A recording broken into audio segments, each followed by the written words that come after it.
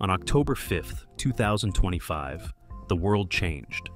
A NASA physicist stood on stage and calmly announced that her team had created something once thought impossible, a prototype engine capable of reaching 0.9 times the speed of light. Dubbed Photon Arrow, it doesn't burn fuel, it bends physics. It doesn't launch, it glides through space, powered by laser arrays and mass-dampening fields. If true, it means we could reach the nearest star in under 5 years. But this isn't just about speed, it's about everything that happens next. New worlds, new questions, and a future that starts now. Discovery and the announcement. On October 5th, 2025, NASA held a live press event in Pasadena, where senior physicist Dr. Emily Chen announced a startling breakthrough, a prototype propulsion system that could approach 0.9 C, or 90% the speed of light. The project, internally known as Photon Arrow, is the result of 6 years of classified research funded under DARPA and NASA's Breakthrough Propulsion Physics Initiative. The craft itself, still in prototype form, was built to test an exotic propulsion model that doesn't rely on traditional fuel. According to Dr. Chen, the craft's inertial mass is reduced using a high-frequency electromagnetic field, allowing rapid acceleration. In early August 2025, a scaled version was tested in a vacuum chamber, showing acceleration patterns previously only modeled in simulation. The scientific community reacted with cautious amazement.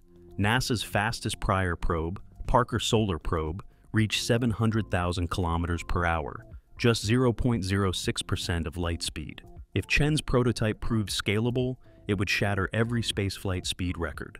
Officials from ESA and CNSA called for collaborative oversight and independent verification. Despite the media frenzy, NASA clarified the craft won't carry humans or even large payloads for decades. A full-scale unmanned mission might launch in 2028, with interstellar reach possible by 2035. But one fact is undeniable. A NASA scientist has publicly stated they have engineered the world's first near-light-speed vehicle. The next challenge isn't publicity, it's physics. In the next section, we break down how this craft supposedly achieves such impossible speed, and what laws of nature it claims to bend. The science of lightspeed travel. Lightspeed is not just fast, it's a cosmic wall, defined as 299,792,458 meters per second. It forms the ceiling of motion in Einstein's 1905 special relativity. As objects approach this speed, their mass increases asymptotically, requiring infinite energy to continue accelerating. Photon Arrow claims to bypass this wall using what it calls a mass-dampening field. This experimental technology reduces the spacecraft's effective inertia without breaking conservation laws. In tests conducted between March and July 2025, a small-scale vehicle was accelerated to 0.6 C over 12 minutes, using external lasers and onboard field generators. The energy required remains immense. Dr. Chen estimates that to push a 1-kilogram payload to 0.9 C, it would take 5.2 times 10 to the 18th joules, roughly the total US energy output in 1 year. Yet, the craft doesn't carry this energy as fuel. Instead, it receives directed energy beamed from orbital stations, reducing onboard mass and allowing more efficient acceleration. However, problems remain. Collisions with even micron-sized dust particles at such speeds release enough energy to vaporize metal. A new kind of electromagnetic deflector shield is in development, according to an internal NASA brief dated August 9, 2025. Until that's resolved, even unmanned flights remain risky. Even if the physics hold, building a ship to survive such speed is another story. So, in the next section, we look at how this craft is engineered, from energy shielding to structural design. Engineering the impossible. Photon Arrow isn't just theoretical, it's a working prototype, built over 32 months in collaboration with Lockheed Martin Skunk Works and the MIT Plasma Science Lab. The craft is made from ultralight, temperature-resistant alloys fused with graphene composites. At its core is a superconducting ring, operating at 4 Kelvin, stabilizing the mass-dampening field. The external shell features multi-layered shielding, designed to absorb impacts from cosmic particles moving at relativistic speeds. At 0.9 C, a grain of sand hits with the force of a grenade. To survive, Photon Arrow's outer plating disperses kinetic energy through nested plasma barriers. Test shielding held up during simulated collisions at 0.75 C, using particle accelerators in July 2025. Propulsion is driven by phased laser arrays stationed in high Earth orbit, beaming coherent light into a rear absorption panel. This energy accelerates the craft without the burden of onboard fuel. These lasers, each rated at 15 petawatts, are powered by orbital solar farms launched in 2023, Curie in 2024. Thermal control is equally critical. As the craft moves through space, it absorbs ambient radiation and heat. A system of radiative cooling panels unfolds once in vacuum, operating within -220 to -160 degrees Celsius. Engineers call this dynamic thermal skin, a concept first drafted in 2019, but now fully implemented. Testing and validation. The first scaled test of Photon Arrow occurred on August 17, 2025, in a deep vacuum test chamber at the NASA Glenn Research Center. The model, just 1.8 meters long, reached 0.58 C in under 14 minutes, with acceleration confirmed by 3 independent sensors positioned along the chamber's magnetic track. Key telemetry data included inertial mass fluctuations, thermal gradients, and Doppler-shifted beam reflections. A surprise finding emerged on test cycle 9. The craft momentarily maintained velocity stability at 0.62 C with a flat energy curve. This hinted at an unexplained field equilibrium point, now dubbed the Chen horizon by the research team. On September 4, 2025, results were submitted to Nature Physics and reviewed by a joint team from Caltech, CERN, and JAXA. While impressed, reviewers requested longer duration trials in open space environments. Dr. Chen confirmed a suborbital demonstration would launch from Vandenberg Space Force Base in January 2026, using a full-scale model and orbital laser support. Despite initial skepticism, the broader scientific community began to pivot. By October 20th, the International Astronautical Federation convened a special panel to discuss the implications of a verified 0.9 C capable propulsion system. The conversation had moved from theoretical physics to policy, regulation, and engineering readiness. With growing confidence in its performance, the world now asks, what will we do with this craft?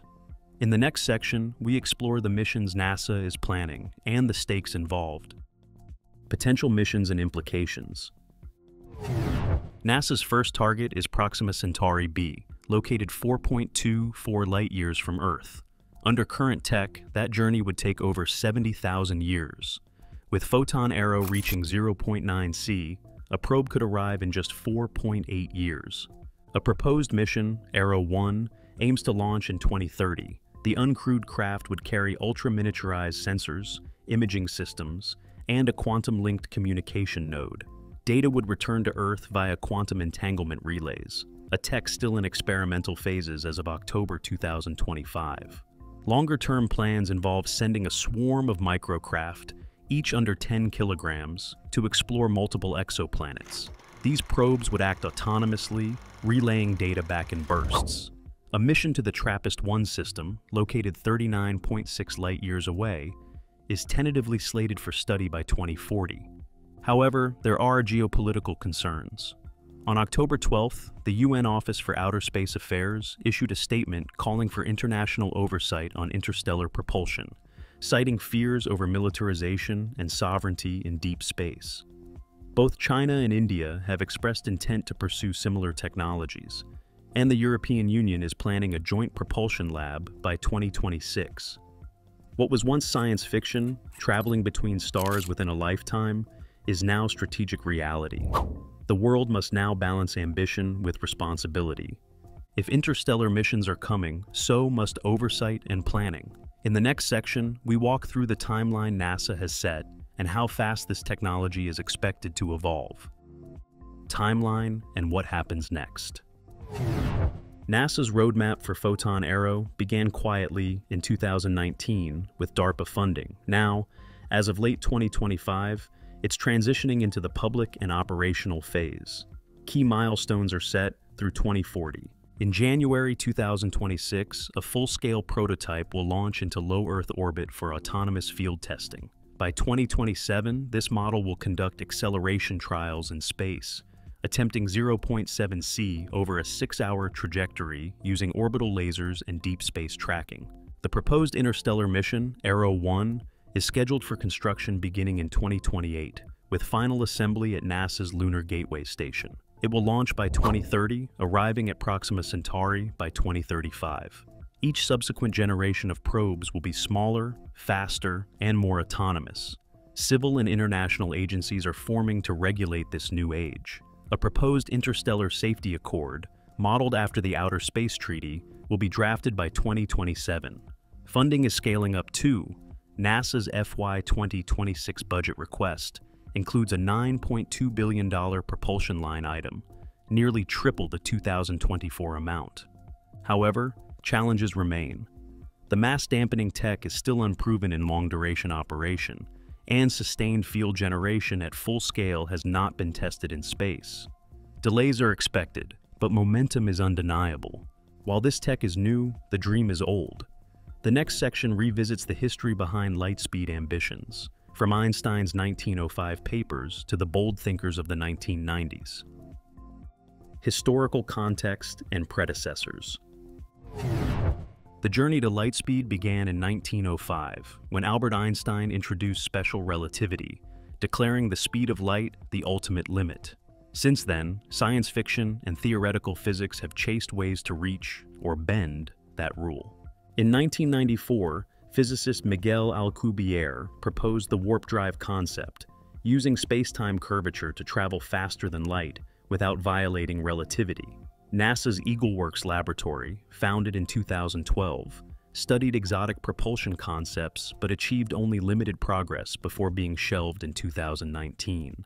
Prior craft maxed out at modest speeds. The Voyager 1, launched in 1977, currently travels at just 17 kilometers per second. Even the Parker Solar Probe, the fastest object ever made, hits only 192 kilometers per second. That's barely 0.06% of C. Dozens of prior concepts, from antimatter drives to fusion propulsion, fell apart due to energy needs or material limits. But Photon Arrow is the first project to combine field physics, laser propulsion, and quantum cooling into a functioning model. It builds on a century of theory, but adds 21st century engineering. Now, the ideas once sketched in notebooks are taking physical form in labs. Lightspeed is no longer a dream. It's becoming an engineering milestone. The broader universe and cosmic significance. Lightspeed capability isn't just an engineering triumph. It's a redefinition of humanity's role in the universe. Until now, the solar system has been our cosmic prison. Even reaching Mars, at current speeds, takes 6 to 9 months. But with Photon Arrow approaching 0.9 C, interstellar space becomes accessible within a human lifetime. The first major target, Proxima Centauri b, is just the beginning. If confirmed habitable, it could represent the first viable destination for colonization or off-Earth biology studies. Missions to farther systems, like Tau Ceti or Gliese 581, could launch by 2045 if Arrow's evolution continues. Philosophically, this opens the Fermi paradox anew. If we're approaching interstellar travel, then perhaps others already have. What if we're not just observers, but being observed? On October 22, 2025, SETI researchers reported unusual signal modulation from LHS 1140, a nearby red dwarf system. The timing raised eyebrows. There's also the issue of contamination. Sending Lightspeed-capable probes to untouched worlds carries ethical concerns, planetary protection, resource extraction, and potential disruption of alien ecosystems. These are no longer distant dilemmas, but near-future challenges. In every sense, scientific, political, and existential, we are stepping onto the galactic stage, and there's no stepping back. As excitement builds, so do questions. The scientific world isn't unified in belief. The next section explores why some experts are skeptical, and what Photon Arrow still needs to prove. skepticism, and critical questions. Despite the headlines, not everyone is convinced.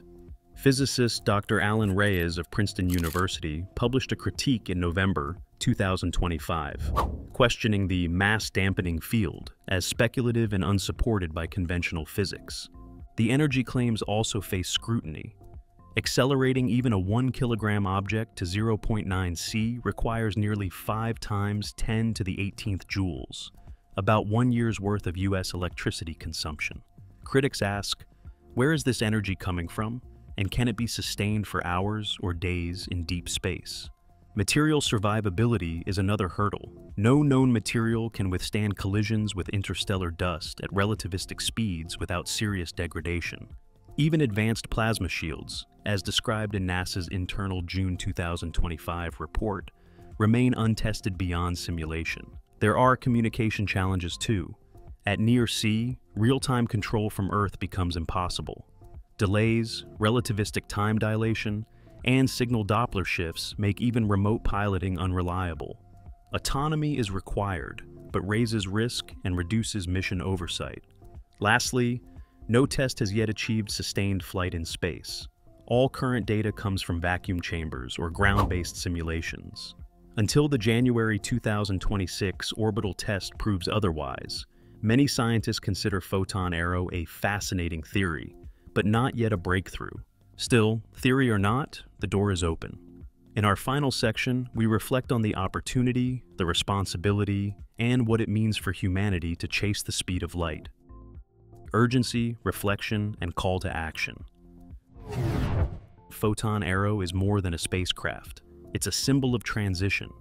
For the first time since Sputnik in 1957, humanity may be on the edge of a new cosmic age. One not of orbits or rovers, but of stars. With the potential to reach Proxima Centauri by 2035, the timeline is short. That demands urgent questions. What do we hope to find out there? How will we represent Earth? And who decides where we go and why? This is a turning point. We must prepare not just engineers, but philosophers, diplomats, and educators. Interstellar travel demands global cooperation. Treaties will need revision. Budgets must shift, and minds must open. If confirmed, Photon Arrow will reshape physics, rewrite space law, and force new definitions of distance, time, and civilization. But even if it fails, its pursuit pushes science forward. It inspires. Dr. Chen closed her October briefing with a reminder. Lightspeed isn't the end goal. Understanding is. We may never master C, but the chase has begun. And like explorers of the past, across oceans and mountains, we must walk forward into the dark. If Photon Arrow is real, it's not just the greatest engineering breakthrough of our time. It's the beginning of a new era. One where stars are no longer unreachable lights in the sky, but destinations. Real places, within reach. For over a century, Lightspeed was the wall we could never cross. It mocked every propulsion idea, chemical, ion, nuclear. But now, we have a vessel that may break through not by brute force, but by rethinking what mass and motion even mean. What Einstein showed in 1905, Dr. Chen may have just bent in 2025. The implications are staggering. A trip to Proxima Centauri could take 4.8 years. Entire planetary systems, once theoretical, could be explored within our lifetimes. Science fiction becomes scientific roadmap. But with that possibility comes responsibility. Who goes first? Who decides? And what if someone or something is already out there? Skeptics will demand proof. They should. But even if this craft stumbles or stalls, it marks a turning point. A declaration that humanity is ready to chase the speed of light. And maybe, just maybe, meet whatever's waiting on the other side. History remembers moments like this, not because they happened, but because of what we chose to do next. So, now we choose, we reach.